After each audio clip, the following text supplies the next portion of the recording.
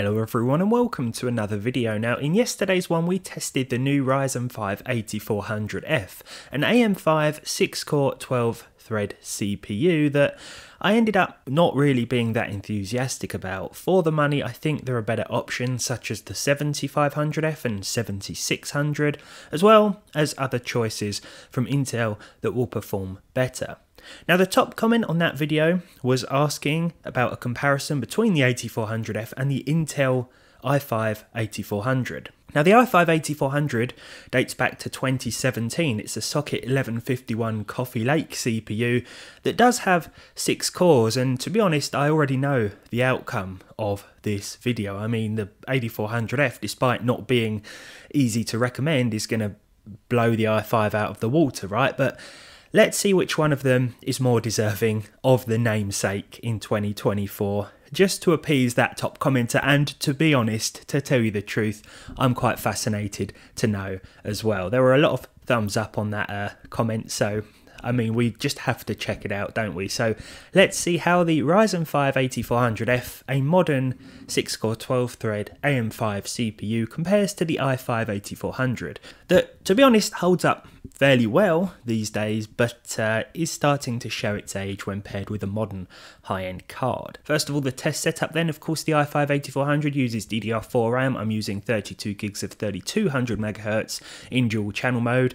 The Ryzen 5 8400F uses DDR5, so I'm using 6400 MHz, dual channel, 32 gigs.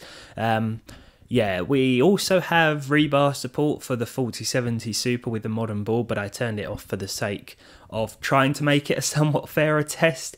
The 4070 Super will run in PCIe X8 mode, PCIe 4.0 X8 mode with the modern chip, and PCIe 3.0 X16 mode with the older i5 8400. So that's interesting to note, but it certainly won't help us out here.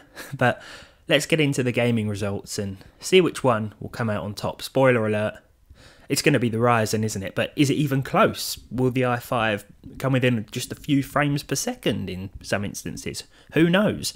Well, I do, but let's have a look. First up here we have Fallout 4 at 1080p with the Ultra preset. Now the i5 managed 115 FPS on average with a 1% low of 72 and a 0.1% low of 40, so it wasn't that bad, but you are going to see some issues with those percentile figures, which reflects the consistency of the game, of course.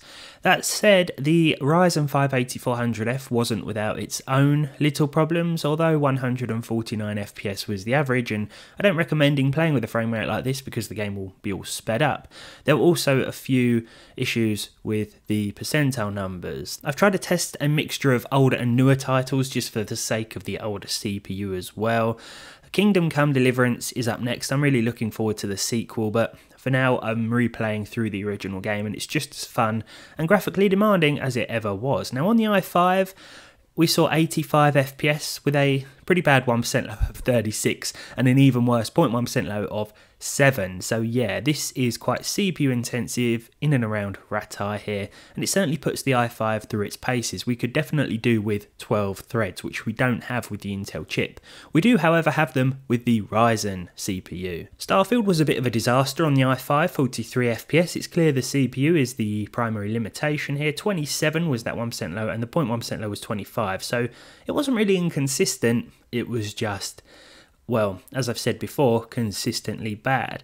Now with the Ryzen 5 we saw 76 FPS, but again this wasn't without its issues. The 1% low was 59 and the 0.1% low was 28, so not actually too different from the i5 in terms of that 0.1% figure. We saw frame time issues with both processors, issues that were definitely noticeable and did put me off in some instances when playing Starfield.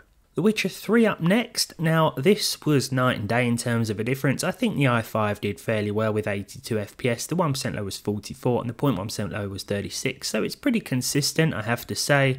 That said, the Ryzen 5 managed 143 FPS with a 1% low of 100 and a 0.1% low of 74, so it definitely holds up better as expected in and around those busy town areas. As I said at the start, we're literally comparing these two for the sake of their names. No one in their right mind is going to be considering whether or not they should get the i5-8400 from 2017 or the Ryzen 5 8400F from 2024. I don't think that's a realistic comparison or consideration that anyone is thinking about, but there we go.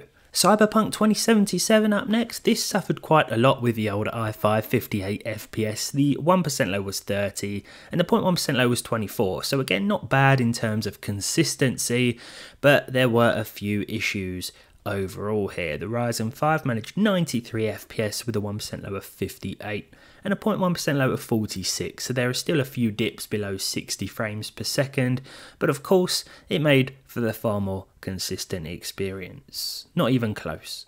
So to finalise then, we have the beautiful Red Dead Redemption 2 with the ultra textures, everything else set to high.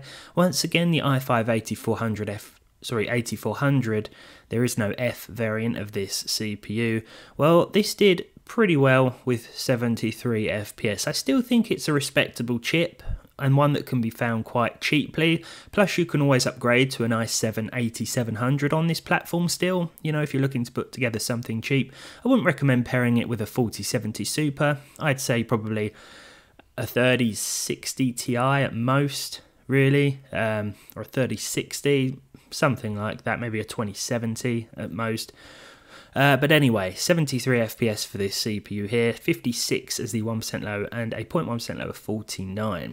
The 8400F Ryzen managed 125 as an average with 95 and 89. So we got what we were expecting, to be fair, but I hope this answers the question, is the i5-8400 comparable to the 8400F Ryzen? As expected, no it isn't, but it certainly was fun to see just how big the difference was, and hopefully you feel the same. So if you enjoyed this one, leave a like on it down below.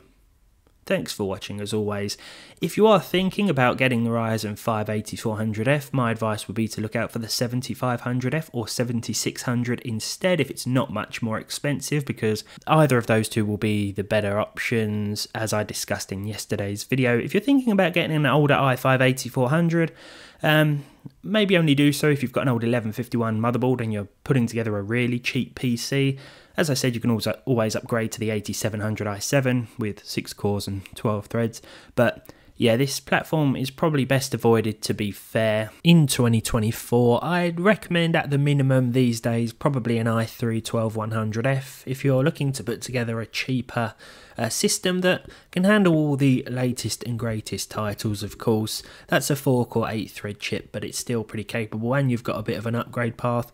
Alternatively, the Ryzen 5 3600 is still sold new in some outlets, so I'd recommend looking into one of those. But in terms of this comparison, well, the obvious happened, I think, but it was certainly fun to check these two out side by side, and I hope you enjoyed it as well. Thanks for watching, and I'll see you next time.